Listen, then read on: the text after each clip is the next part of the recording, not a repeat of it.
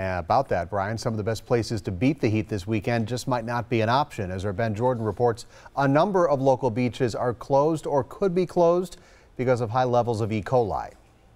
The only beach closed today along Milwaukee's lakefront is here at McKinley Beach, but just north up the shoreline, Bradford is under an advisory, meaning you could still get sick if you get in the water. We figured by beat the rush, come check out the beach. When temperatures climb into the 90s as expected this weekend, there's nowhere Pedro Nolasco would rather be. You might get hot, but you'll cool off fast once you get in the water and get back out. But these bright red signs that read beach closed caught Nolasco's attention before he did just that at McKinley Beach. Obviously, E. coli could make you very sick.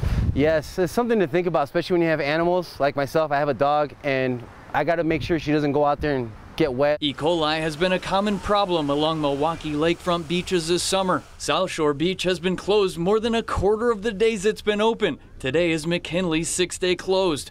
Closures have been minimal here at Bradford, but a bacteria advisory doesn't keep many out of the water, including Mark Coleman and his son. It's a little cold at first when you first get in, but you get used to it pretty fast. While E. coli may be the last thing they think about as they splash around, precautionary measures await. As soon as I get home, I make sure me and him bathe, take a shower, wash down real good. For a direct link to the Milwaukee Health Department's daily beach water quality updates, find this story on TMJ4.com. Along the lakefront, Ben Jordan, today's TMJ4.